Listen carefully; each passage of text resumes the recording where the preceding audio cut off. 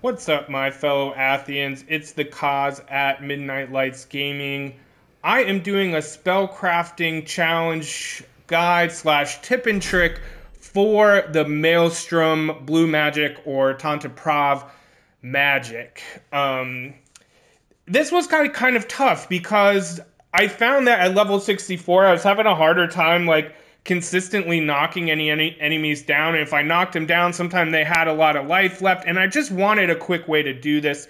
And y'all have been appreciating, many of you have been appreciating some of these spell crafting challenge tips and tricks videos, so I thought I'd make one for this. And if this does anything for you, any of my videos do anything for you, do like and subscribe. I really appreciate it. I'm in my push to 1,000 subs because the second I make even a single dollar from any of my videos, half of it's going to go to a charity we choose as a subscriber community. No gimmicks.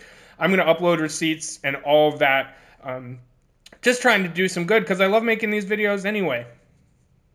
So with that in mind, let's go ahead and go over our strategy. Again, it's going to take a little bit of time, but at least this is a little bit of a hack to help save some time, because you don't want to just be fumbling around like when you knock something down, and you want to knock them down making sure they have very little life left, because you have to defeat the downed enemy.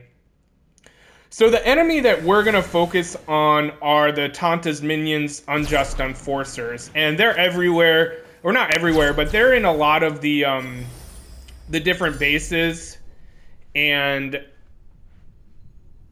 like ruins and things like that. You know that already. Either way, the best way to knock them down, there are a couple ways, but the most consistent way to knock them down with very little health is to get a first strike, or basically sneak up on them so they don't see you. You magic parkour over to them, you use your base attack, you just tap R2. That will do sort of a spinning sword strike that will knock them down, and then you can switch to blue magic, get your Maelstrom out, and finish them off. So I'm going to show you that in a second. Of course, there is a customization option where knocked enemies are down longer if you've unlocked that already. And of course, I would recommend that for this, but I think we're going to be okay without it. So I've already got Maelstrom ready to rock. I'm going to red magic, and right is blue magic. So I'm going to lock on, running. Right is blue magic, holding L2, and you can see, I mean, there's so little life left when they after you sort of sneak attack to them. I'm level 60 something, so I imagine if your red magic's not absolutely ridiculous, then you'll be okay. So anyway, I hope that helped. Again, like and subscribe. I really appreciate it. I love that folks are playing this game, because there's not a lot of us, and it's really fun, particularly the combat. I mean, the combat alone, some of the bases alone have felt more than worth the money to me.